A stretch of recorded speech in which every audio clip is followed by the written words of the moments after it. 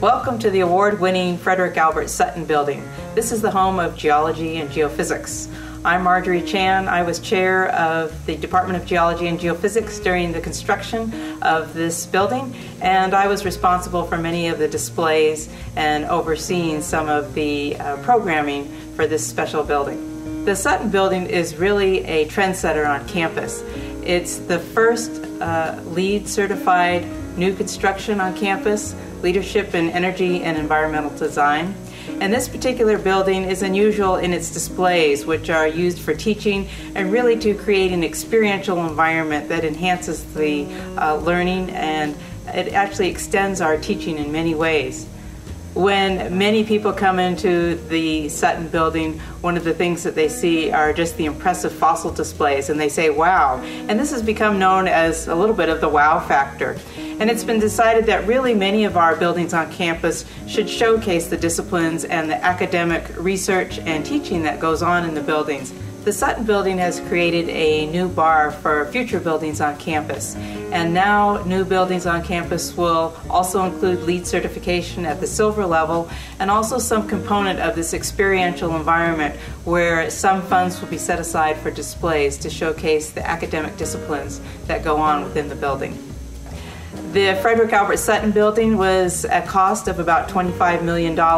Although we initially didn't have any money for displays, we were able to get some funds from the university administration to actually furnish many of the public areas, and also to have a little bit that was set aside for displays.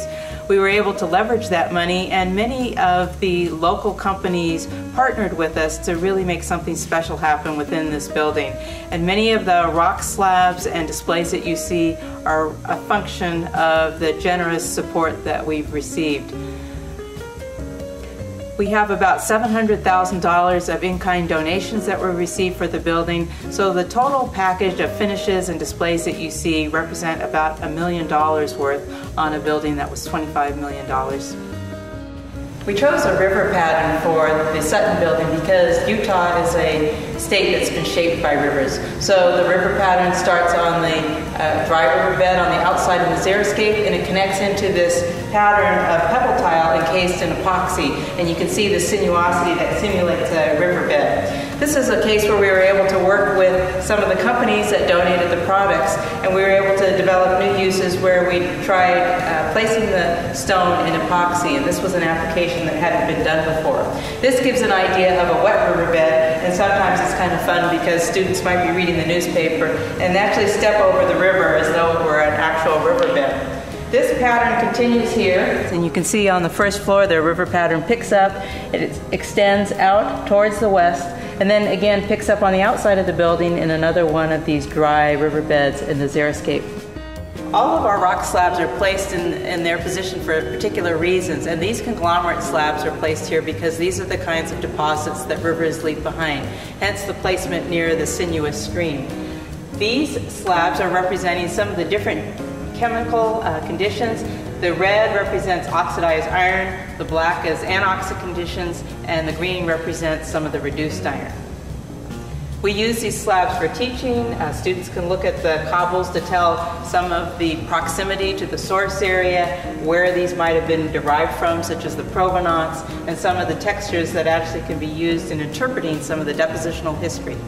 This is a large 8 by 8 foot painting that we commissioned from John Collins, who is a local artist who received his Bachelor's of Fine Arts from the University of Utah. He comes from a family of well-known artists and painters. This particular painting is of the Permian sandstones in Canyonlands National Park.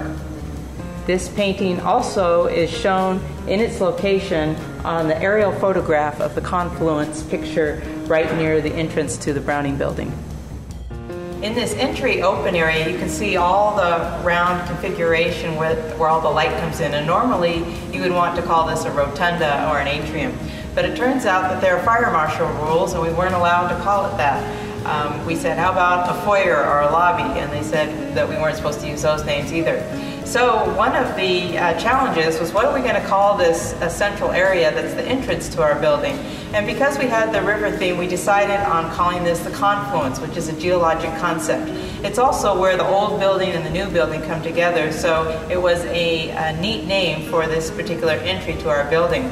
And what we decided to do was showcase one of Utah's most famous confluences, and that is the confluence of the Green and the Colorado rivers. So in this large aerial photo, north is to the right, and you can see the confluence of the two rivers coming together and heading downstream.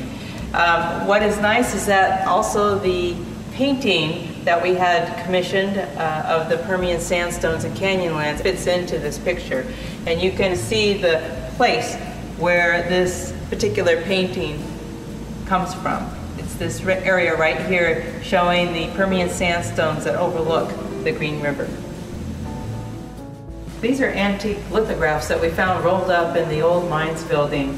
And these are the PowerPoints of the 1800s, essentially. These are historic scrolls, and these were printed in Germany in the 1800s. It was really fun to unravel these and find out what neat graphics they had. We decided to have these framed, and this gave us a bit of a connection to the past. During our grand opening, it was fun when some of the alums said, "I remember Dr. Stokes using those in the paleontology class in the 1950s. We were fortunate to get a number of these display cases from the O.C. Tanner Company when they moved into their new jewelry store. Some of these display some unusual minerals, and this one in particular is different because it's a synthetic crystal that was actually grown during World War II in order to capture certain radio frequencies. All of the furniture in the seating areas have been color coordinated, and we have many donations that range from some of the plants to even this nice rug here. We were able to incorporate a lot of stone for the furniture, and this is where we had many of these tables custom made, where we would pick out the individual stone pieces from the stone company, and then we had the university machine shops build us the bases. This enabled us to make the furniture very affordably. The fish wall is our main showpiece in the Frederick Albert Sutton Building. This particular wall was designed to showcase a lot of our discipline.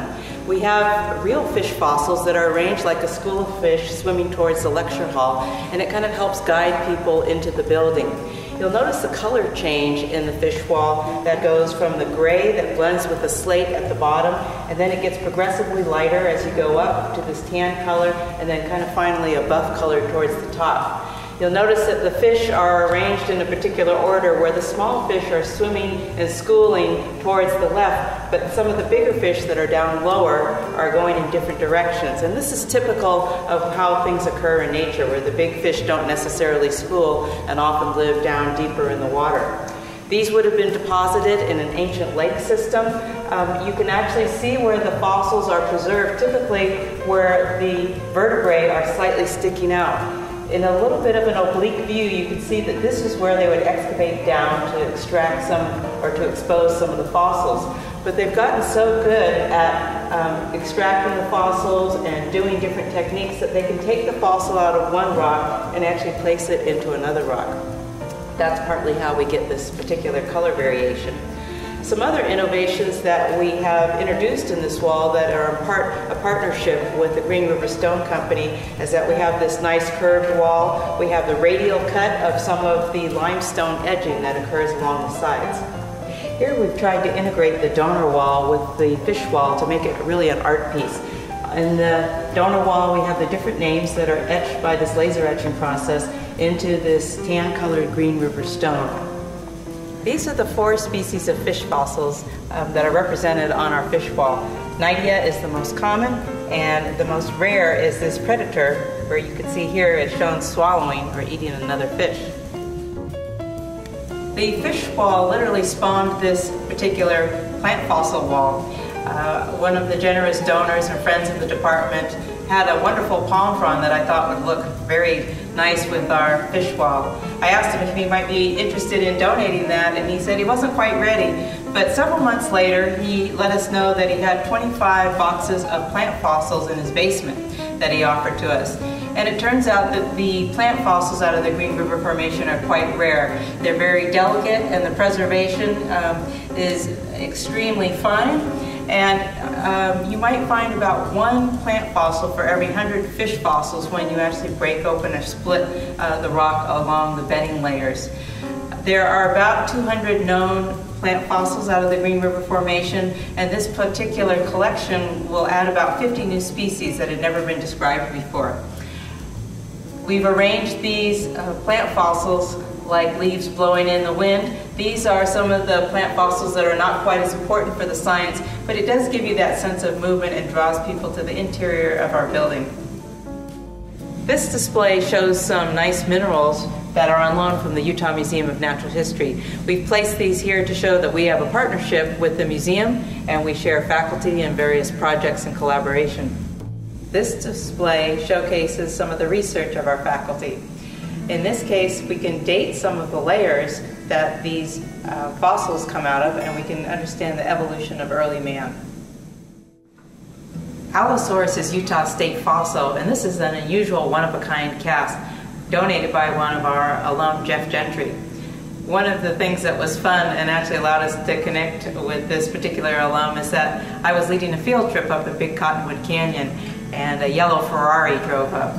The student said, "Dr. Chan, somebody in the yellow Ferrari wants to say hi to you." And I said, "I don't know anybody with a yellow Ferrari, I'm sure." It turned out to be this alumnus, Jeff Gentry, and he is a car collector. And for this particular specimen, he had this cast in his foundry in American Fork. And then he said, "Do you want my auto mechanic to build you a base so that the skull can rotate?" And we said, "Yes, of course, we'd love that." So this is a skull that can actually rotate on its base. It's really fun because kids can touch it and move it, and it shows that much of our science is very tactile. One of the things that you notice between our two buildings is just the change in the technology. The Browning building here represents the energy efficiency of the 1970s. And in the 1970s, energy efficiency meant having no windows to conserve energy.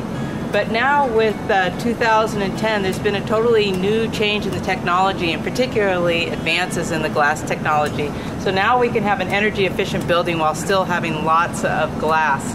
And this makes a tremendous difference in the building and how it feels with all the light coming in. People say that they really feel good in the building having the natural light. This is our energy monitoring area, and this is a project that was proposed by the students to actually show the amount of energy this building uses in comparison to similar buildings on campus. The Sutton Building is the first LEED certified new construction on the academic campus at the University of Utah. LEED means Leadership in Energy and Environmental Design. This is a certification that is sanctioned by the U.S. Building Green Council, and essentially you get a certain number of points for doing things that are environmentally friendly.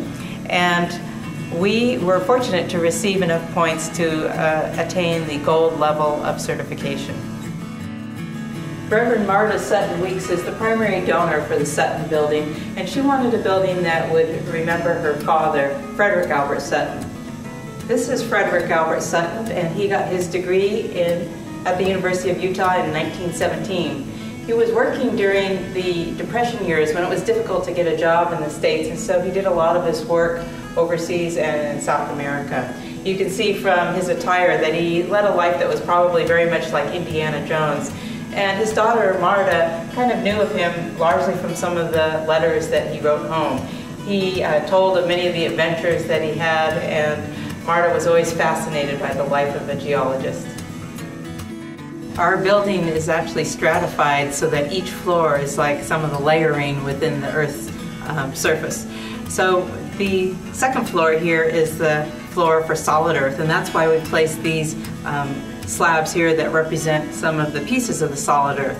This is one that represents a pillow basalt from Brazil. You can see some of the green coloration that are some of the iron magnesium silicates, and this is where hot lava bubbles up into a cold oceanic body, and some of the basalt actually cracks and gives you these kinds of patterns that look very much like the back of a turtle.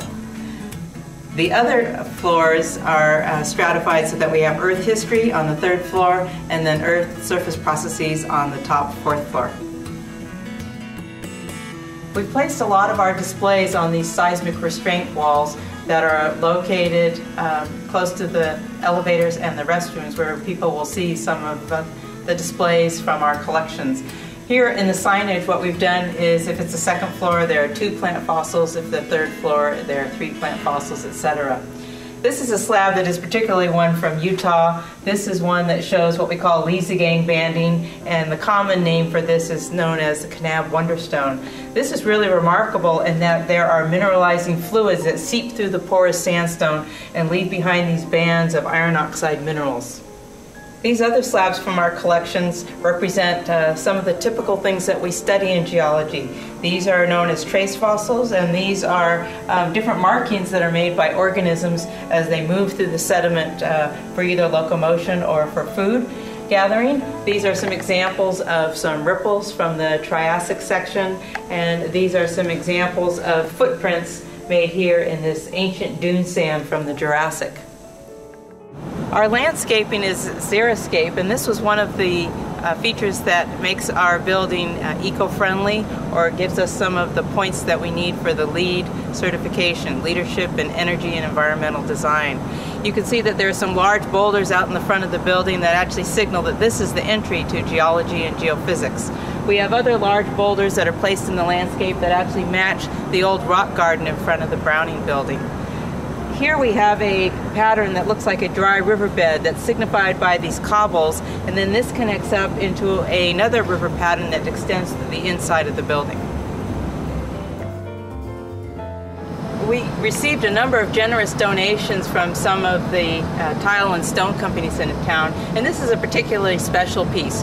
When they do stones for kitchen counters, it's kind of like a loaf of bread. They can use the pieces on the inside where it's smooth on both sides, but pieces like this are much like the heel, or what they call the end piece. We thought we could really use this end piece because it actually shows some of the natural character of the rock. This is a garnet staurolite schist, and you can see the purple garnets. We placed it here so that it will sparkle in the morning eastern light when the sun rises. You can also see that a lot of these blasting holes kind of mimic some of the corrugation on the outside of the building. We're now on the third floor, and you can see that we have 3 fossils here on the third floor sign. And this is the floor where we do some of the studies on Earth history. And so most of the rock slabs that are on the wall display, for example, fossils or sedimentary structures. These are some examples of cephalopods from the Devonian of Morocco, and we can compare these with some of its relatives from the Cretaceous Western Interior. These are some examples of large ammonites from our collection. This is our roof garden that represents one of our LEED, or energy efficient points. This roof garden was actually proposed by the students that were in a sustainability course, and it was exciting for them to propose a project that was implemented and became a reality. This particular roof garden implements 4-inch trays, and drought-resistant plants are placed in the trays, and then they're watered by an automatic drip system that you can see running through here. This actually helps insulate the roof a little bit, and it reduces the amount of reflective glare that would normally be on the white roof that would be the norm of these particular buildings. This is a Precambrian banded iron formation. This old rock has multiple layers of different minerals that represent chert, hematite, and magnetite. Many of these are iron oxide minerals, and we can tell what some of the minerals are by actually running the magnet over them. And to find out which one is magnetic, we find that magnetite is the one that the magnet will stick to. We use many of these rock slabs for field trips, and the students can come out and try to examine what some of the mineralogies are, as well as looking at some of the deformation features in order to determine the history of these layered rocks. This is a Devonian slab from Morocco and shows mass mortality. What made all of these cephalopods die all at once? We use all of these slabs for teaching. We have virtual field trips where many of the students come and study these slabs to learn more about some of the earth history that's preserved. This is a palm frond donation from one of our donors. This shows the use of being able to take the fossil, which was originally on a plywood board, and inset it into another piece of stone so that it actually looks like the palm frond is coming out of the surrounding rock. We also have some nice displays here of meteorites, some of which were donated to our department from families and friends of the department. And here in front we have a nice example of a karst limestone, and it shows some of the very colorful iron oxidation colors. From these west gathering areas, you have a beautiful view out to the Great Salt Lake. You can see the remnant of Lake Bonneville, which is the Great Salt Lake itself. You can see the Capitol, and you can see some of the Ochre Mountains over there towards the west. In this parking lot, you can see the place where our old building used to be. That was the 1927 Mines Building. Although it was a state-of-the-art building at the time, we were unable to use it more recently because it was not ADA compliant. And it was very difficult to try to renovate that building. While it was sad to take it down, what we found was that over the years the mortar between the brick had deteriorated, so that if there was an earthquake, that building would have been a disaster. So in reality, we were glad to be able to take that building down and replace it with a modern building that has reinforcements and is more seismically stable. The residents that have the best view in the building are our graduate students, and they are typically in some of these corner offices that have spectacular views out to the west, the south, and also to the east. This is the fourth floor where we do the studies on the Earth's surface and on some of the hydrology. Many of the slabs that are represented here are ones that were deposited by water. This particular example is a spring deposit from Pakistan, and this travertine has a variety of colors due to iron and other elemental content. On this floor, you'll also see that there's slightly different lighting in that in the hallway we have these solar light tubes. The solar light tubes were a project that were also presented and proposed by the students in a sustainability class, and we were pleased to be able to implement these as one of our points for attaining LEED certification or being eco-friendly. The solar light tubes actually bring light down into this area. We have to have these up on the fourth floor where they connect up to the roof. We have student gathering areas on each of our floors located on the north and the west sides. On each floor, the gathering areas are painted different colors with furniture to match. And because on this fourth floor, this is the area where we do the surface studies and the water studies, this is why the walls are painted blue, and we have this beautiful picture of the ocean floor. We also see that the furniture matches, and we've especially picked out these tables to be a mineral that shows blue coloration, labradorite, that actually matches the furniture. Much of western Utah was covered by an ancient lake about 23,000 years ago, and this ancient lake was called Lake Bonneville. The remnant of Lake Bonneville is now the current Great Salt Lake. In this particular model, we can use a pump to simulate the rise of the water up to the level that Lake Bonneville was at its highest point. That's called the Bonneville level. That's represented by the bench just under the U.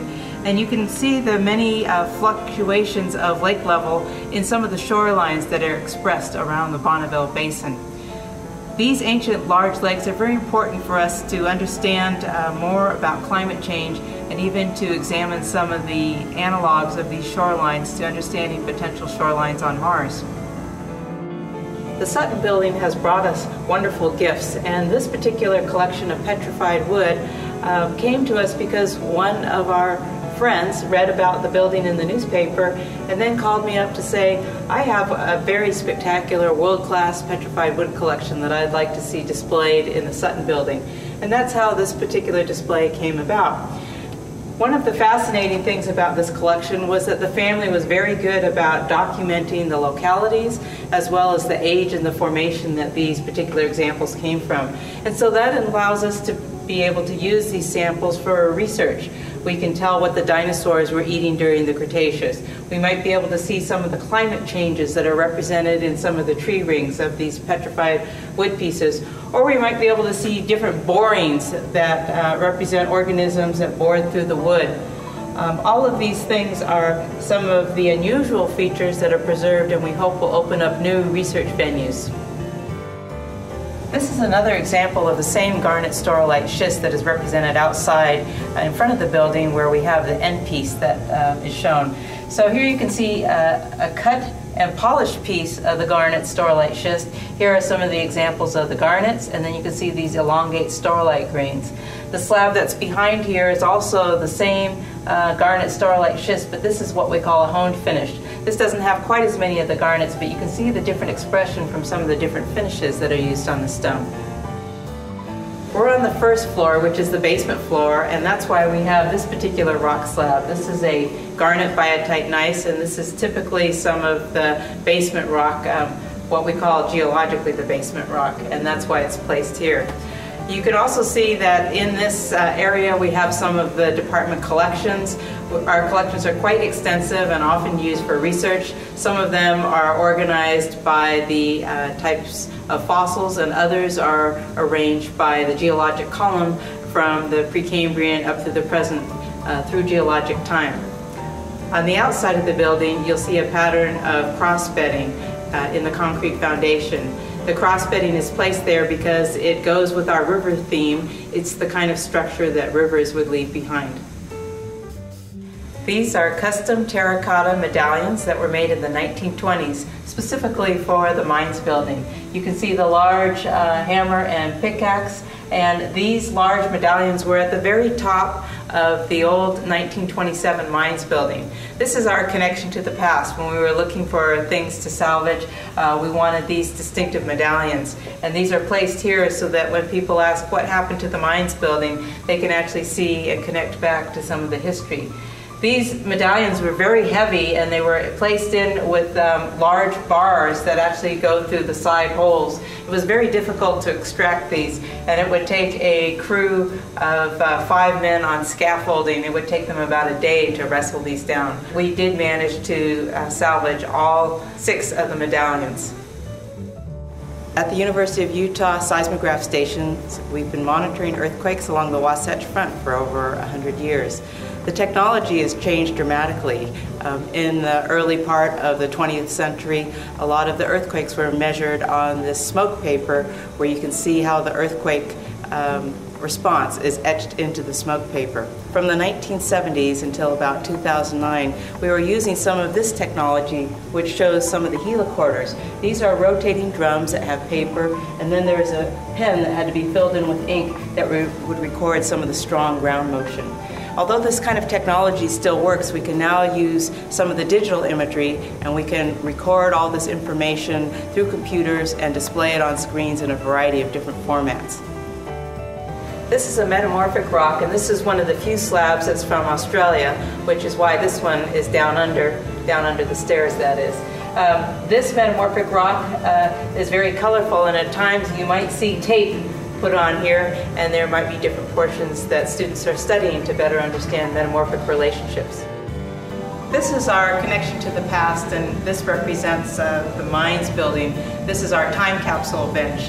On this time capsule bench, you'll see this end pedestal is actually the cornerstone of the mines building that was erected in 1927. When looking at this particular cornerstone, we knew that was something that we wanted to salvage, but my husband said it looks a little bit like there could be a time capsule here, the way the brackets are placed and put on. We had the historian of the university look up some of the records, and in the Chrony, the daily paper from 1927, it said that a time capsule had been placed at the cornerstone. That was an exciting thing for us to look for, and when the building came down and they carefully took out the cornerstone, we found that there was a little copper box that had been placed here at the cornerstone. Not exactly inside, but just sitting right on top, surrounded by brick. Inside the copper box were various items. Some of these items inside the copper box included the catalog, the university catalog from 1927, some mining statistics, pictures of the Kennecott copper pit, and other remembrances of the time. We decided that this time capsule should stay associated with the cornerstone. So what we did here was we excavated out the cornerstone, placed the copper box back down inside. On this side of the bench, we have another time capsule that we did for 2009. We had a similar piece of the quartz monzonite from the Little Cottonwood stock at the mouth of Little Cottonwood Canyon. We had this custom done, and we excavated out the inside, and then inside this particular pedestal we placed a stainless steel box with the program and some of the other mementos from our 2009 Sutton grand opening. This time capsule bench is a remembrance of the past. On the front of this bench, we also have some other remembrances of the mines building. These tiles were in the wainscoting of the hallways in the old mines building. They were covered with 3 layers of paint, and I had my family help excavate these out, ship them out of off the walls, and then we boiled them in water to get the 3 layers of paint off. These tiles are known as arts and crafts tiles made by the Batchelder Company in Los Angeles. They are highly collectible and prized for some of their unique characteristics and the colorful matte finish. These have been placed inside the bench and represent another memory of the mines building. On this west wall we have this honey-banded limestone, which is a travertine that's translucent. These particular slabs are from Iran, and these are what we call matched bookends. So it's a little bit like a book where it can open up and you can have mirror images where the inside is actually polished. These particular slabs were placed here to hide the view of the cooling towers outside, but also on this western face, when the sun is up in the afternoon, it shines through and makes these glow a very bright orange. These displays then are dynamic at different times of the day and have different kinds of perspectives and views.